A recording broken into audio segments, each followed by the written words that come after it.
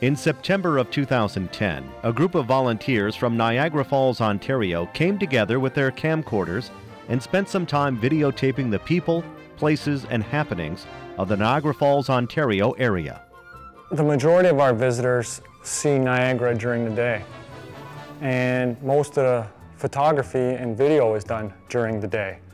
So I thought, you know what, it would give me an opportunity to show some of our nightlife. And when we were invited as artists to the downtown core to basically pull the plywood off the buildings and begin to bring the street to life, we formulated a group called Community Artists Niagara. This is Our Town, Niagara Falls, Ontario. Our Town, Niagara Falls, Ontario is made possible by the generous support of the Sedona Holistic Medical Centre for holistic care since 1995, treating the body, mind, and spirit. Acupuncture to hypnosis, pain management to aesthetics, from Dr. S.H.A.R.E and Dr. Ron Santasero. And by Niagara Falls Tourism. Experience the new Niagara Falls, one wonder after another. NiagaraFallsTourism.com.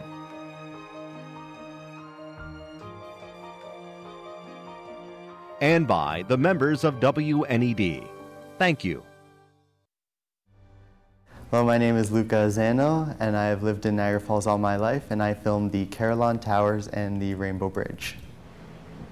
Well, I started filming just the Rainbow Bridge because it was originally the Honeymoon Bridge, which was built in 1897 and collapsed in 1938 due to a buildup of ice. And so that's been there since 1941. The Carillon Towers is a bell tower right at the base of the bridge.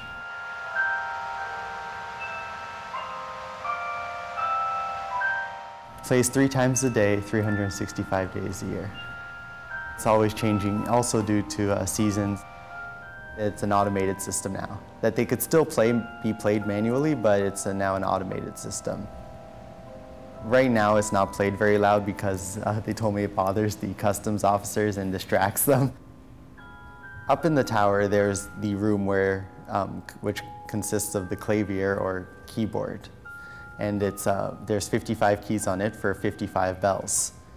And so you would play these levers, they look like levers, and they're attached through wires to each bell. And then there's what they call a turnbuckle, and it's attached to a clapper. So basically it's a little device that pulls the bell to make the sound.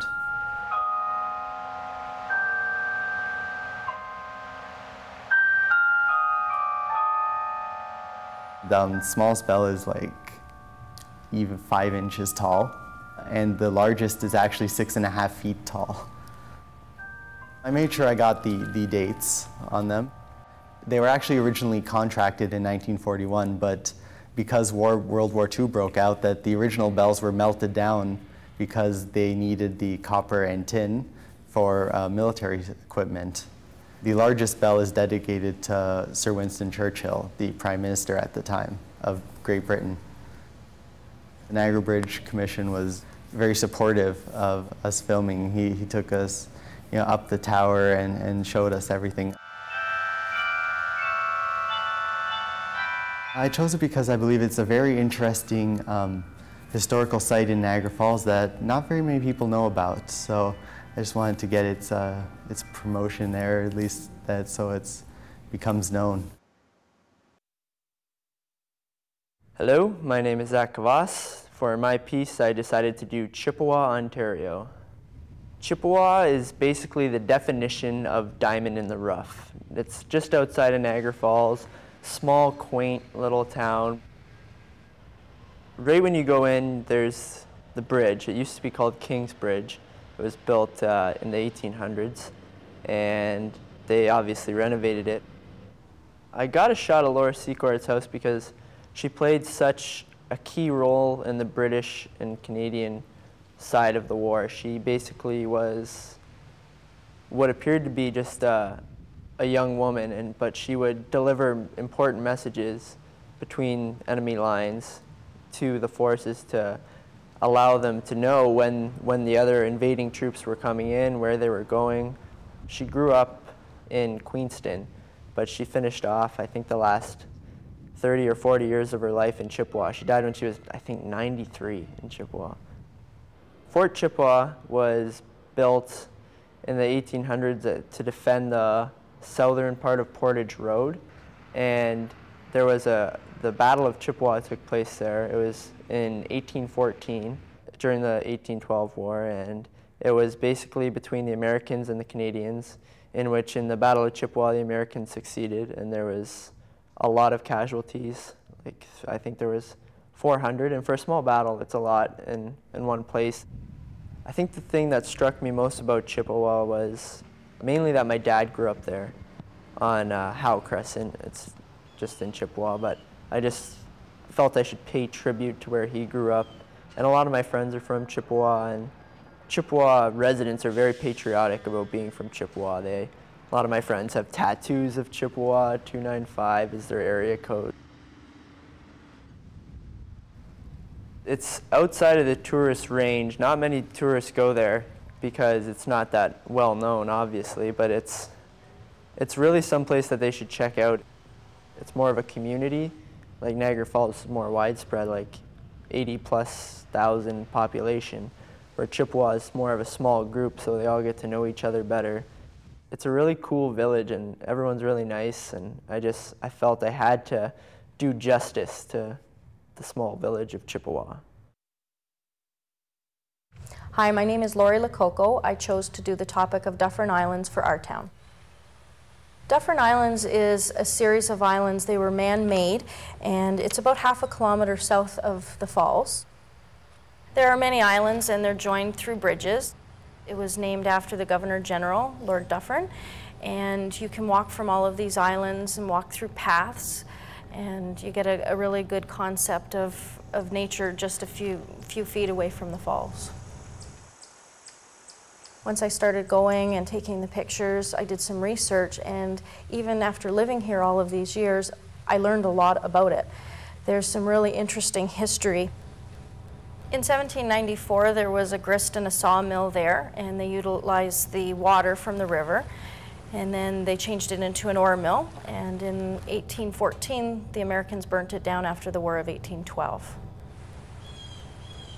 I've lived in Niagara Falls my whole life, and it's a place that's really nice and serene. I went early in the morning, and I think a lot of people are just getting their families together, so you'll see some people walking, some people running, walking their dogs, little kids throwing rocks in the water. Saw a lot of ducks and geese, blue skies, beautiful trees turning color, bridges to walk around in, and it's a really peaceful, serene area.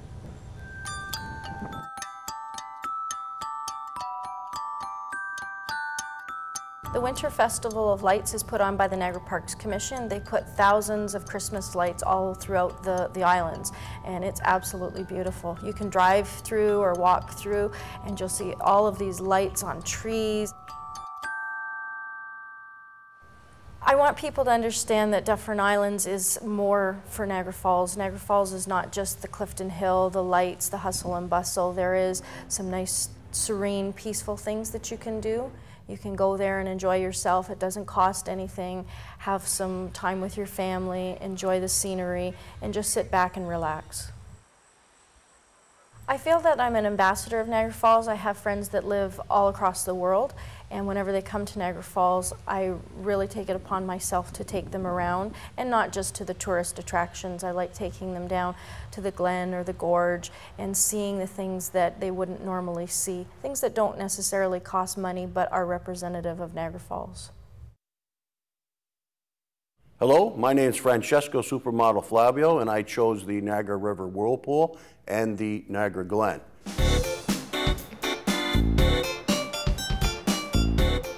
The Whirlpool is where the Niagara River makes a 90-degree turn. And it does that because after the Ice Age, when the falls wore its way back to that location, it cut into another river that was there 1 million years before, and it took the direction of the old river. When it did that, it caused a whirlpool going counterclockwise depending on the amount of water taken above the falls for hydroelectric generation, if they take a lot of water, it will go clockwise. If they don't, and there's a huge rush of water, it will go counterclockwise. I give you a bird's eye view from both sides of the S.H.A.R.E car. I started a walking tour basically, and I stopped every 200 feet for about 2 miles to give you individual shots of what you would see if you walked down there yourself. Coming down the steps, you can see the paint on the people's faces coming up. You can see the beautiful scenery. It looks a little dark, but it's not. I went right to where the helicopter pad is, and then I started downstream. So the first thing you could see is people fishing. As you get to the Niagara Glen, where the falls was, tens of thousands of years ago, the Glen sticks out into the water. There's a nice calm bay, and the river gets narrow. When I got to the Niagara Glen, it was so calm, it was beautiful. At the Glen, there's 2.5 miles of nature trails, and I didn't walk through all of them. But down the Glen, I took a couple nice shots of rock formations, giant boulders as big as your house. Some of the trails, you're actually walking into a cave formed by 2 boulders that fell against each other. And the whole time filming all the way, you can hear helicopters. So people pay to go on a jet boat, they pay to go across the S.H.A.R.E car, but no one walks down for free. And what you see is what you get for free. The beautiful scenery, nature. So all in all, if you walk down, you didn't stop, and you didn't chat to people, it's a good hour to go around. Wear good shoes. Don't wear flip-flops. Bring some water, a sandwich, and have a fun time. Hi, I'm Kim Howard, and the group members I worked with were Cameron Ben, Kelly Howard, and Allison Dennis. The topic we decided to cover was James Cameron and Chippawa. Our grade 12 video class was actually introduced to the Our Town project by our teacher, and he kind of ran it by us to see what we thought of it, if we should do it or not. And we all thought it was a really good opportunity, especially since it'll actually show us what it's like to film in the real world and have something produced and shown on TV. We showed some of the water and the landscape of Chippawa, and we also interviewed a resident who's been in Chippawa for 68 years. My name is Sharon Anslow. I grew up in Chippawa. I think Chippawa is a good place to raise children. It's quiet and friendly area. She grew up there her whole life and has never left. She raised her family there. Her grandkids grew up there. It's a very homey town. We all really loved living in Chippawa. There's not a lot of traffic. You're allowed to go out late at night without any trouble. It's very quiet, especially compared to downtown Niagara Falls. A lot of traffic, a lot of hustle and bustle, and it's really busy there. In Chippawa, it's more laid back. A lot of people who've lived there all of their lives, very quiet. We really wanted to capture the bridge leading into Chippawa. It's a very important landmark, but the problem was they were under construction while we were filming. They're trying to kind of revitalize the town, trying to make it more appealing for people to come, which is a very good thing. Growing up and living in a town where we knew James Cameron grew up is very inspirational, especially since he came from this really small town in Niagara Falls, and now he's a big filmmaker all around the world. Not only did James Cameron live in our town, he also went to the high school that we go to, Stanford Collegiate. He's remembered all around the school, especially since some of his early drawings are around the school. Being a part of this project was actually a really good experience. My group had a lot of fun, especially since we got to cover something that we're really familiar with and common with, and that was a lot of fun. Hi, I'm Daniel Beatty, and I covered music/arts of Niagara Falls. I just picked that topic because I'm very music-oriented and art-oriented. I love checking out you know, people's creativity and things like that. There's a lot of creativity around Niagara Falls. First, I went to WNED. It's like a dinner/show, directed to tourists, of course. Most of the characters that were unique, there was like a guy in a yellow poncho, a guy in a hockey suit. A couple of them are lumberjacks, you know, Mounties.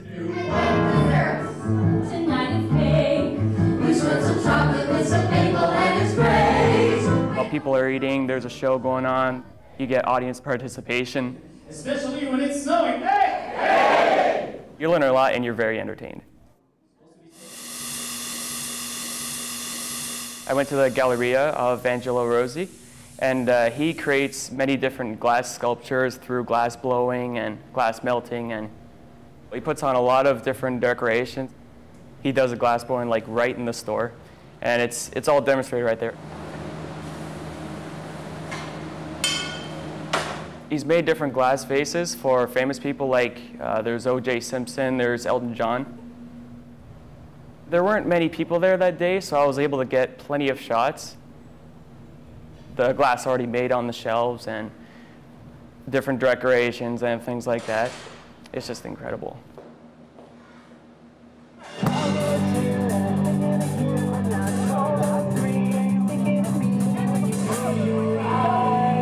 There's actually this band I've been following called Tom Skull, and they actually shot a music video over the weekend.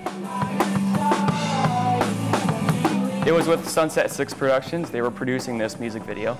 They allowed me to get some shots of the band and other different shots. It's incredible. They were amazing. Besides Tom Skull, I know there's another band called In Limbo. There's Broken Liar. Now that I see all these unique art galleries and music bands and just, obviously I knew about the Falls and Clifton Hill and all those places, but I mean, seeing the creative aspect of Niagara Falls just really intrigued me to check out everything. It was a great day.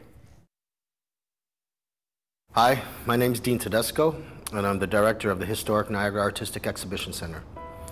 And the reason I chose the subject matter of the revitalization of the downtown core of Niagara Falls is because we were the first ones down there to kick off the visual component of revitalizing vacant downtown core as artists. Before, it was basically considered or looked at as a plywood city, like a lot of other towns that have gone vacant and dormant.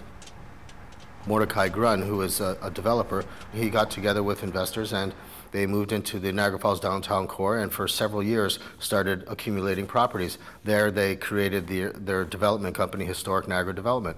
They took on a whole new approach to the future of the downtown core, and the investors are Americans. And when we were invited as artists to the downtown core to basically pull the plywood off the buildings and begin to bring the street to life, we formulated a group called Community Artists Niagara. The understanding that if you bring artists into any kind of situation, they will bring light to themselves, and they will begin, the testament of life, which is, expressing themselves on a day-to-day basis. And that formula has been used in several revitalization processes, and then eventually, the merchants start moving in, the prices go up, the artists get the boot, and that's the normal formula that works. And artists, I think, embrace that, because, when we were invited onto this street, it was all through philanthropy, through the Development Corporation. They gave us everything free. They just said, bring it to life, and pull the boards off. They paid the hydro, the electricity, and then we as a group of artists, we said, well, we all get a gallery each, no problem. 17 art galleries and nothing else on the street. It was hilarious. Niagara Falls is a world stage. It's a great investment. That's why they modeled what they did and brought it to the downtown core, and I think it's a marvelous thing, and I'm proud to be under their umbrella of philanthropy. Well, now there's plenty of shopping areas that have come up, boutiques, clothing shops, restaurants, and pubs. They've all come back to the downtown core in a matter of about 2.5 to 3 years. And it's still a long haul away before it gets branded as a tourist, entertainment, and arts and culture district. But it is definitely breathing now and has a good lifeblood. Sure, we have a lot of work to do, and we're still proceeding day by day in improving the situation in downtown. And It's not a forgotten area, it's one to be treasured now. Hi, my name is Maria Rodriguez, and I wanted to cover the topic living in Niagara Falls because I love living in Niagara Falls. I came from the Philippines, moved here 9 years ago, but moved to Toronto. And then I had a chance to work at St. Catharines, so I decided to look for a house in Niagara Falls. I thought Niagara Falls is a place to go when you just want to relax and, you know, have fun. And so I didn't know that if you live downtown, everything's there. I went to Lococo's. It's the local grocery store. It has everything. It has vegetables, bread, deli, meat. Everything's there. I decided to cover that so that I can show that in Niagara Falls, you don't have to go far. You don't have a car, you can walk to the grocery store. The park is 1 minute away from my house, and I have a daughter, so it's important for me. People go there to play baseball. There's a basketball court. There's swings and the things that kids love to do. I also went to the Niagara Regional Police Service station because it's downtown, just to show that we're safe. The police is just, you know, a stone's throw away. The factory outlet here in Niagara Falls is popular for the people in Toronto, right? Oh, because, well, we come here to go there. And on a Saturday and a Sunday, it's packed. I met my neighbors, my immediate neighbors, the guy to my right. He's a German artist, and he did his own porch, and it's amazing. He wouldn't do mine because he's retired. But he bought the chapel in front of my house. It used to be a chapel, turned it into his house now. And he said that he's going to turn it into, I guess, his art gallery. He'll put all his artwork in there. One thing that I was afraid of coming here was I might not find some Filipino food, Filipino stuff that I needed. And I found out that there's one Filipino store on Lundy's Lane. And that's good enough for me because they have everything that I need, right, for the food that I cook. We also have an ultras complex, sports complex in Niagara Falls. Niagara Falls is not just a tourist spot. It's a really great place to live in. That's what they miss. They think Niagara Falls, oh, it's the falls. Yeah, the falls is amazing, but you don't know how amazing the town is. Hi, my name is Ian Mather, and my topic is Niagara at night.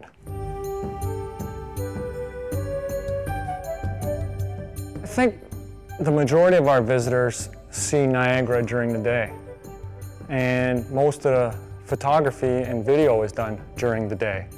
So I thought, you know what, it would give me an opportunity to show some of our nightlife. Clifton Hill is very active. The illuminations is a huge draw. I thought that would probably be a real good segment to do for the show. Because I live here and I walk up and down the hill every once in a while, you don't really pay attention to it. But when you're looking back at the video, you really notice that every building's competing hard for the ticket. And everybody's got a speaker going or a sound going, and they're trying to draw you in. Scenes and stars from movies and television. A lot of museum lighting, the Ferris wheel all lit up. All the attractions have their own lighting setups. But it's a completely different atmosphere at night than it is during the day. Blondin was a wire walker that used to cross the falls in buckets and people on his back, and they used to allow you to walk across the gorge years and years ago, back in the 1800s, and he was a regular that used to draw a lot of tickets. And they have he's like a mannequin up on the wire. He's sitting in the middle of the road, so it's actually pretty cool. If you look at it quick, you go, wait a minute, but it's just a dummy. So, but it looks pretty good up there. Clifton Hill at dusk is a little differently because you do still have some detail in the sky, which gives you some separation from the attractions. I was lucky that night there was still a little bit of orange in the sky and some clouds, so it really added to the shot. And also the Ferris wheel at dusk, so you've got some light cutting across it and some long shadows. It looks quite good. The giant bowling pin is a sign to draw you into the new bowling alley that they have at Boston Pizza, which is on Clifton Hill. Guinness is always changing with records and stuff, and Ripley's has really done a revamp on their attraction. But for the most part, Clifton Hill is Clifton Hill, and it hasn't really changed. There's always traffic on Clifton Hill, people bombing up and down, kids that live here. You know, it's the main street, so There's a lot of action.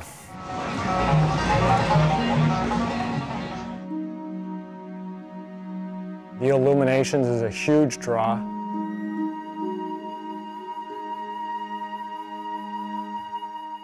I was fortunate enough to be able to do an interview with Pete Gordon, who was one of the illumination operators. I like to change the colors when I come in at night, put the white lights on for 10 minutes, and I put the American colors on the American Falls for about 5 minutes, and then the same Canadian colors on the Canadian Falls. And then I'll run the solid colors across, the 4 we have, and then I'll, for about a minute each time, and then I'll put another mixed patterns on, run them for about a minute, so that people can take a picture down below. And then after that, we kind of just run it random for the rest of the night like that. And about every hour, we break it off, just the white lights for about 10 minutes. And that seems to be the main procedure we both, Dick Mann, my helper, and I both have.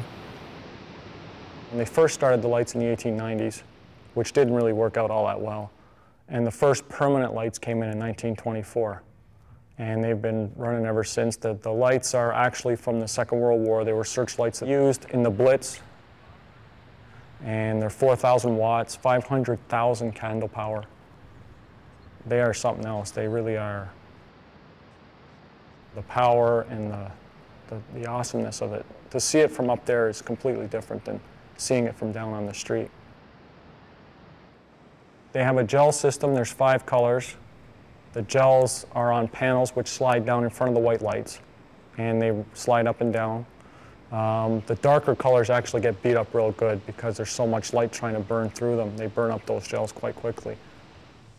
I was able to go down into the observation deck of the tunnels, and the one shot I got, the people casted a shadow on the falls, and the mist was coming over, and they're holding up umbrellas, and it looks like they're standing in the falls with the rain pouring, the falls pouring on them. And I'm hoping that people will spend more time instead of just driving down here for the day and go, okay, there's falls, let's go. Well, let's stick around. They've got fireworks, they've got the illumination. Let's go check out Clifton Hill and see what's actually going on. So, because it is a completely different environment at night.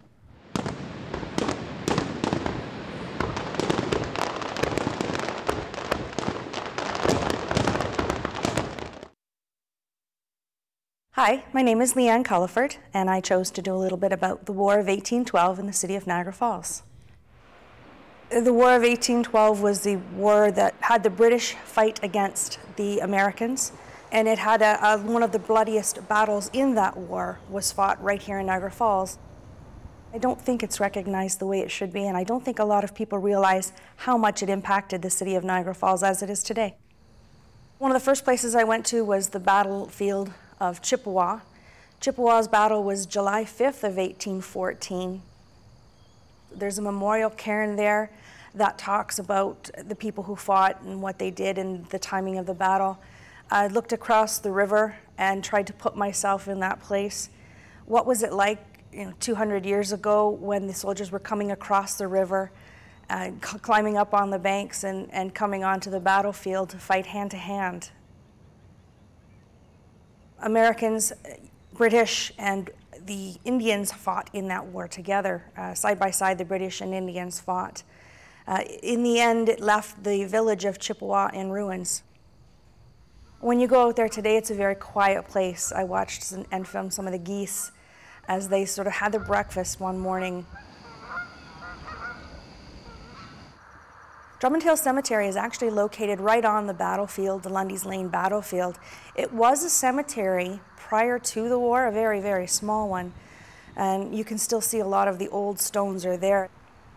There is a gravesite for Laura Ingersoll Secord, who played a significant role in the war in warning some of the British soldiers that the Americans were planning to invade, and she saved the British some casualties and a whole lot of aggravation by walking through fields and letting them know what these plans were. She's actually buried at Drummond Hill Cemetery with her husband, and there's a marker there especially for her.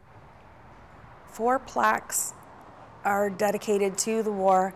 They are on the wall outside the cemetery as it goes down Lundy's Lane Hill.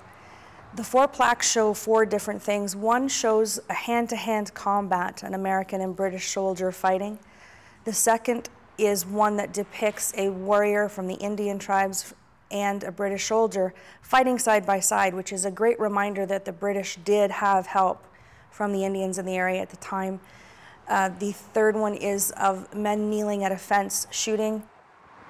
And the fourth shows another man loading cannon. They're quite large and very visible.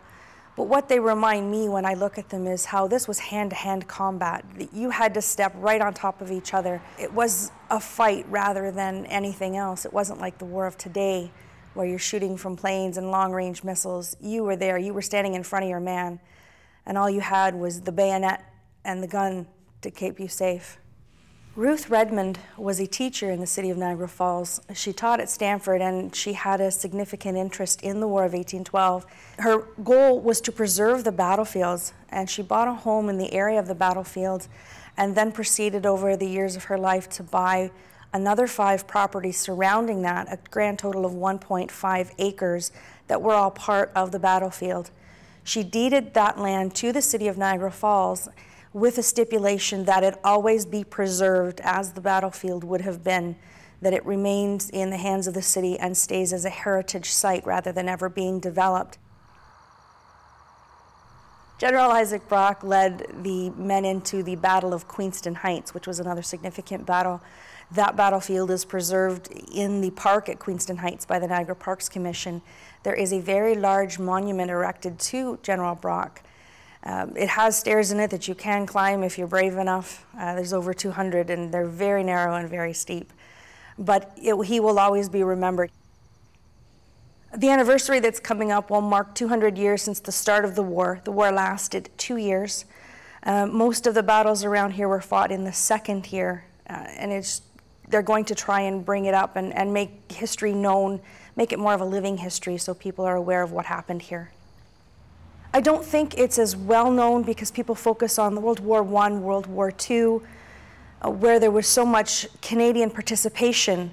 But the War of 1812 was actually the only war fought on Canadian soil in this area at all, actually. I think it's up to prudent on all Canadians and Americans to know a little bit more about how this all came to be and how we got where we are today. And there's so many ways to do that here in Niagara. Hi, my name is Alexandra Gasparino, and for our town, I chose to do the Maid of the Mist. The Maid of the Mist is a boat that tourists can come and pretty much just takes you and explores the falls. I've lived here all my life, and it's a big tourist attraction, and I don't spend a whole lot of time down there, so I decided to see why so many people come here to see it. The boat is 2 levels. You can go on the main one, or you can go up top. You can go all the way to the front. We are approaching the Canadian or Horseshoe Falls. This falls is approximately 170 feet or 52 meters high. We went on a day where it was a little cold out, so the water was kind of rough. You really hear the waves crashing and sort of rumbling when they're coming down, but I personally love it. You get wet, they give you raincoats, but it's a really wonderful experience to be able to sort of just be right there with nature. Absolutely amazing. You go right to the foot of the falls. My favorite spot is up at the very front. You don't have to worry about people standing in front of you because you're at the front. And you just sort of get the best possible experience when you're right there. The water plunges to a depth of 180 feet or 55 meters. I work at the Skylon Tower. I get a lot of tourists who will ask me questions at the Skylon. So I think that was probably my biggest motivating factor for doing this. If you don't like boats, you got to be a little careful. You can get a little seasick because it's a little bumpy, but it's a phenomenal experience. We got lucky and we caught a rainbow too in there, so that just made it picture perfect. Hi, I'm Catherine Cunningham, and I chose Project S.H.A.R.E, our local food bank, as my topic for our town. Project S.H.A.R.E has been around for about 20 years and is the local food bank, but it's more than that. It's also an agency that helps people that are homeless, people that need help with credit counseling, and we have a trustee that works with them so that helps with their, their daily living. They don't turn anyone away, and if they can't help someone, they have the resources to send them where they need to go. And it isn't necessarily like a down story, a sad story. It's just real, and I think every town faces this. And I wanted to let people know that we're as much a real town as everybody else is. And you can have another cereal too. Say, for example, they've come in and they're hungry, they need some food. And from that point, they go into the store, and the volunteers help them shop. So a monitor goes with them through the store and helps them pick out what they can take with them that day. If it's food, they're allowed to visit Project S.H.A.R.E once a month, and then even weekly if they need fresh items, the bread and milk and things that don't last, for a month. Project S.H.A.R.E helps approximately 2,200 people a month. We could not operate without the volunteers. It's impossible. Volunteers are of many ages, from teenagers right up to senior citizens, and they are amazing. The first garden at Lady Scapular Church at Niagara Falls was started 4 years ago. So we have a half an acre that produces fruits and vegetables for our emergencies food services that we can give out, but also we have 40 individual plots. So our clients who maybe don't have a backyard or aren't skilled in gardening are given a plot. The seeds, the plants, the compost is donated from local nurseries. They go in, they do the watering, they fertilize, they feed, they prune, and they reap the rewards of what they've grown. At another local church, we use their kitchen to teach them how to make the tomato sauce from the tomatoes that they grew and picked. So it's really exciting. I hope that it makes people more aware that we have this community resource that does so much for everyone, and it involves so many people in the community. It's huge. My God, where would they go if Project S.H.A.R.E wasn't there? Hi, my name is Francesca Azzano, and I chose as my topic to do churches in Niagara Falls. I picked churches because I think they're beautiful architecturally, aesthetically, but also they're a place of peace. There are some really unique churches in Niagara Falls. One that comes to mind is the Ukrainian Catholic Church. It's built entirely of wood. The unique thing about it is there are no nails. It's all made of interlocking pine logs with just wooden pegs. But the most beautiful thing is when you walk in, there's this giant, gorgeous golden chandelier that hangs in the middle. It's huge. It's done the way it would have been done in the old country, and inside the same thing. It's all wood, gorgeous carved wood. St. Anne's was built for the Italian immigrants that came in the late 1800s. There was such a large community that they wanted to have their own church, and it became the Canadian National Italian Church. It was built in 1913, and it houses an incredible amount of beautiful Italian statues. The altar is Italian pink marble. Mount Carmel. It's a Carmelite monastery that was in the late 1800s. The altar is entirely carved wood. It's Canadian white oak, but it's stained brown, and you see a lot of this dark brown wood in it. The reason for that is to mimic the color of the Carmelite habit. That's why there's all this dark wood. And it has these magnificent stained glass windows. The windows are like a storyboard. The top half is, it tells you about the life of the Blessed Virgin Mother according to the Gospels, and the bottom half is the story of Elijah, according to the Gospels. They also have there, in this beautiful golden and glass case, is the relics of St. Therese of Lisieux from France. The Nathaniel Dett Memorial Chapel. It was built by slaves who had come to Niagara Falls through the Underground Railroad for freedom.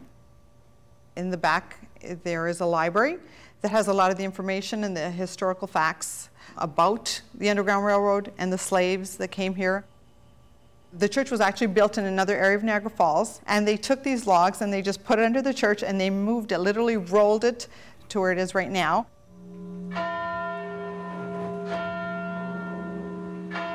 Christ Church is beautiful. It is your postcard church that you're going to find if you're looking for a Christmas shot. That's Christ Church. It has this beautiful garden in front of it. It has a Carillon player in it. That still works, but that is still housed in their bell tower. Queen Elizabeth, when she was Princess Elizabeth in the early 1900s, visited this church, and now they have that pew roped off and it's used for dignitaries only.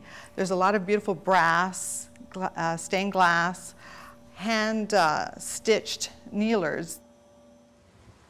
St. Patrick's it's at the top of Queen Street. In the 1800s it was built. So it's a beautiful old church, another Carmelite church, and it kind of stands kind of overlooking the downtown core. Stamford Presbyterian, the meeting house was actually in the late 1700s. This year it's going to be its 225th anniversary as a congregation. The actual building is not that old. The building that was there got destroyed. It was used as a military hospital at one point. The outside style of the church is the old type Presbyterian church. It's quite a beautiful little church. St. John's Anglican, the building that is there is the original old church. It's the oldest church in Niagara Falls. It was built in 1825. It is no longer used as a church. It is used more as a mausoleum type now. Drummond Hill Presbyterian, I included that church because it stands next to the battlefield of 1812.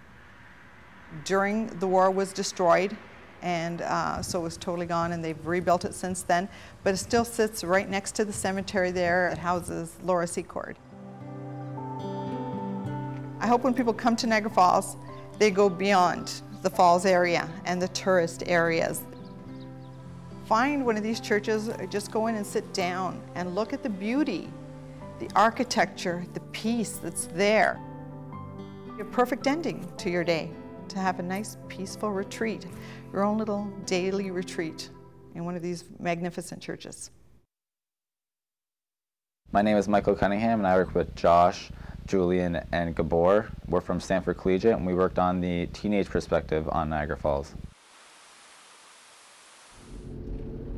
We really wanted to choose a teenage perspective because we wanted to show people what it's like to grow up here and live here and what there is to do for teenagers. So if anyone wanted to come here with their kids for even just on a vacation, they could see what kind of attractions there are or anything like that, or even if they want to just move here and live here and raise their kids here. We just want to show people the little things that people don't hear about. One of the places we really wanted to show off was the Secret Gardens. It's just a little wooded area down at the bottom of Clifton Hill. Not too many people know about it. It's just a little secluded spot. You wouldn't even notice it's there unless you're told by someone who's lived here their whole life. But it's still a great place for teenagers to go, and a lot of teens like to hang out there during the summer. There's lots of other places for teens to go, such as the new McBain Center, which was made a couple years ago. There's a YMCA in there, and there's a library in there, all that fun stuff. There's also a skate park down on the back side of the parking lot that a lot of teenagers like to hang out at and skateboard, and it's a good place to have extracurricular activities that you don't really do in school. Across the street from the McBain Center is actually the Niagara Square.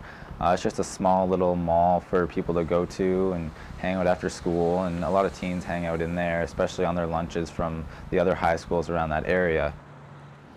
Just down in the Niagara Falls area, there's this boat that you don't really learn about it unless you've been here your whole life, learning about it throughout school and all that. Some people were trying to actually go across the river to the United States side, but they actually got stuck on a rock and they had to rappel down from this large power plant that was in use then, but it isn't anymore. But they had to rappel down and bring them back up the rope.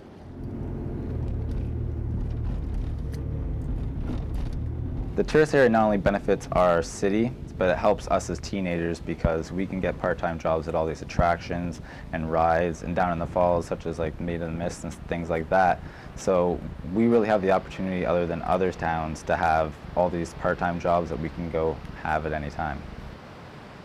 Niagara Falls isn't just a big tourist area and the big attractions. It's also a great town to live in. It has great places to work, great schools. It's a great community, and there's really great places for you to raise your family here, and it's a great place to grow up and live. My name's John Robbins. I'm a reporter at the Niagara Falls Review newspaper here in Niagara Falls, and I participated in the Our Town WNED video, and I think it was very important for our town to look at cemeteries in Niagara Falls. Cemeteries are places of life just as much as they are places of death. Of course, they're sacred places. They're places that should be treated with reverence, but they're full of joy in life too. And I think that in a lot of ways is a testimonial to the people that are there. You know, grieving is about overcoming death. It's about re-entering into life again. It's a bit of a resurrection.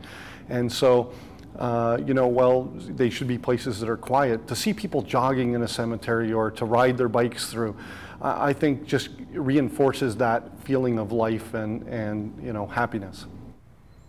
Niagara Falls and the Niagara region is one of the most historic areas of Canada. I took a look at two cemeteries, Drummond Hill Cemetery, which was actually the scene of a War of 1812 battle, the Battle of Lundy's Lane, where the Americans and the British fought. They actually fought in the cemetery amongst the cemetery stones, and there's a large War of 1812 burial there.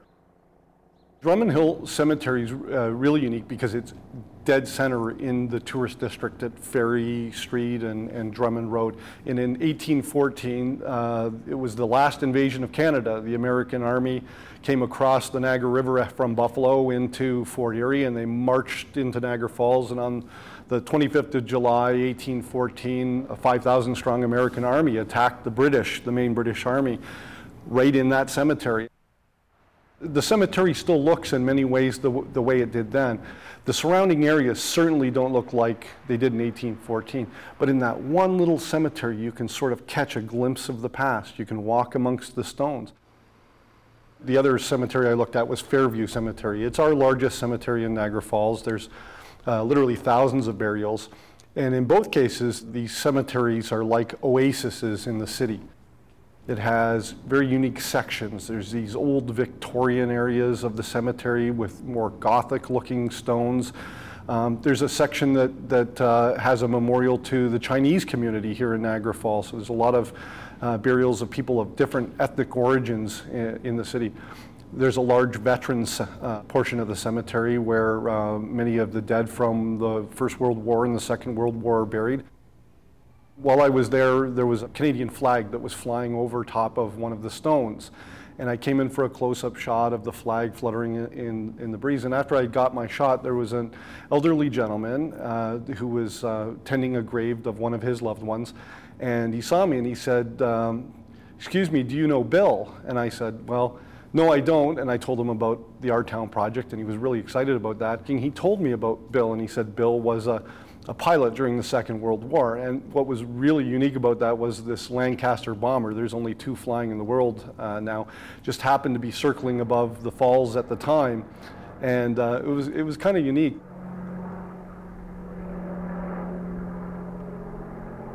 What really struck me was, you know, you have neighbors in your own community around your home.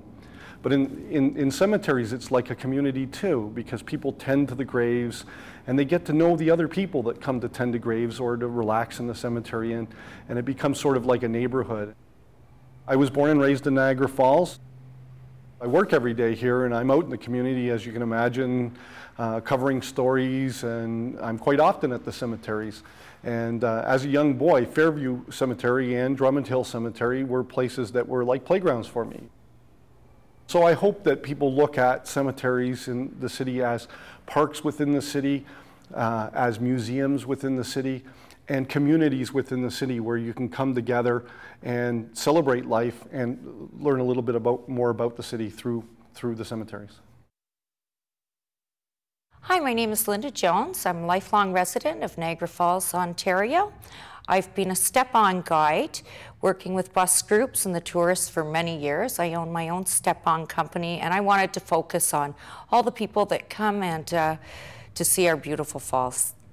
We welcome people from all over the world. We have a small city, 80,000 people perhaps, but millions of people come to visit us. So that's an interesting dynamic here in Niagara Falls. And by the way, this is a Tilly hat I have on.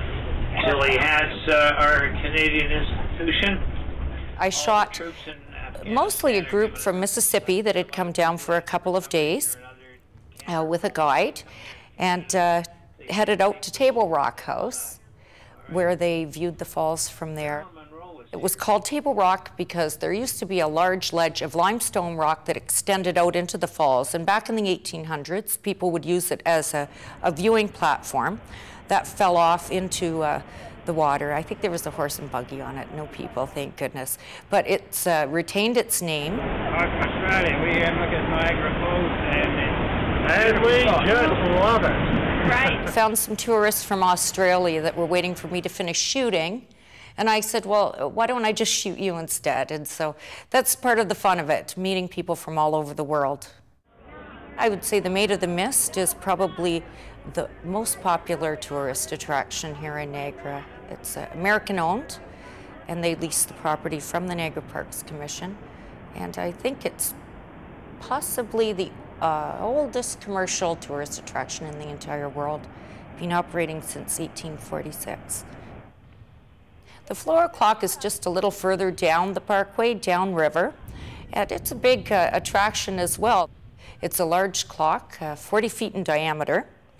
It's been there since the 1950s, and they changed the design on the clock twice a year with bedding plants. They have a spring design with violas and pansies, and now what I shot was their summer and fall design, a lot of coleus and hardy plants for the fall time.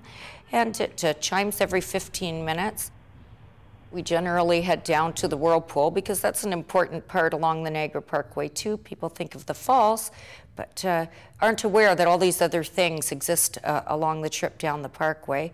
And that's a spot in the Niagara River where it makes a sharp 90-degree turn, creating a whirlpool. We have level 6 rapids, and people hike down there, great fishing. But the attraction up at the top is the Niagara Aero Car, which has been running since 1916. And it's a cable car that runs across the gorge from one side of the Canadian Gorge to the other side of the Canadian Gorge. It takes about 10 minutes, and it runs on 6 1-inch in diameter steel cables.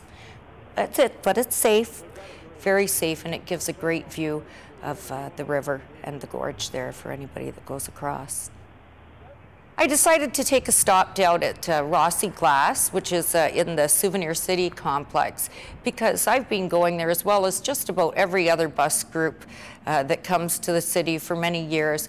It's a locally owned glass blowing company, and they just do a great job. They provide a little extra for the guests by doing a glass blowing demonstration, and it's just fascinating to see. I guess if you work in the tourist industry, which many of us do, you kind of love the tourists because it's your bread and butter and you get to meet them. And I think that you get to grow as well in, you know, meeting people from all over the world. And, but I recognize the fact that a lot of my neighbors, a lot of my friends, even a lot of the school groups, the children, they really don't know very much about the area. And it is so exciting. I can't think of a better thing to do as a career, and I would just like to encourage people to come down and to explore the area for themselves. Hi, I'm Dan Frigo. I chose the decommissioned hydro buildings in Niagara Falls as my topic.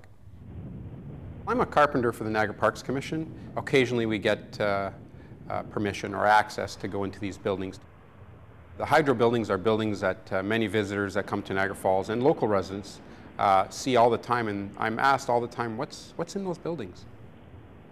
I chose the Toronto Hydro building because of it's a beautiful old building built by Sir Henry Palat, the guy who had Casa Loma in Toronto, and he financed this hydro project in the early 1900s.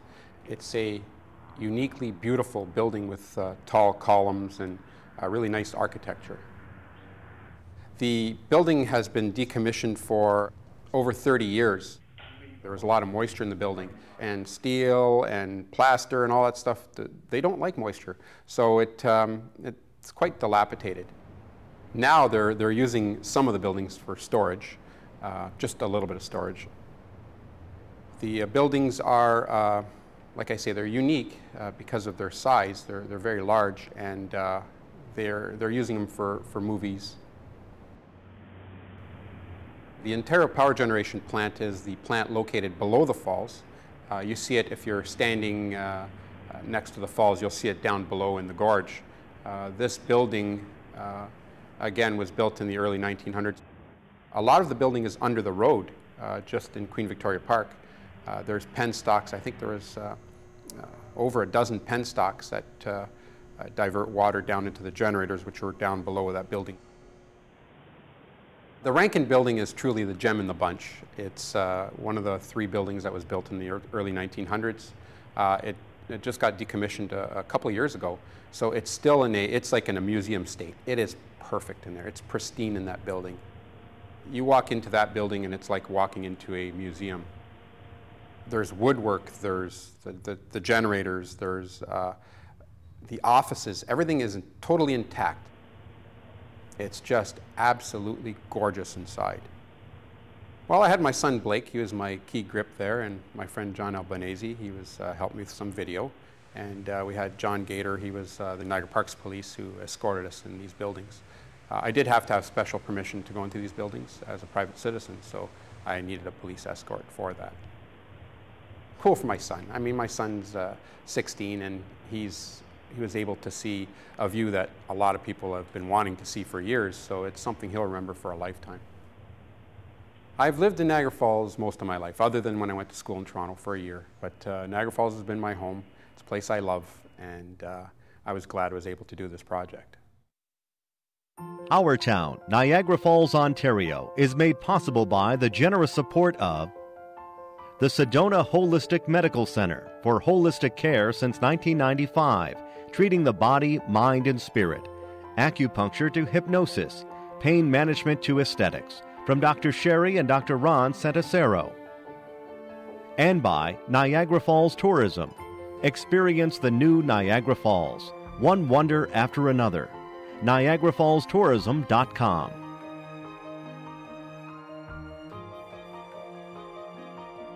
And by the members of WNED. Thank you.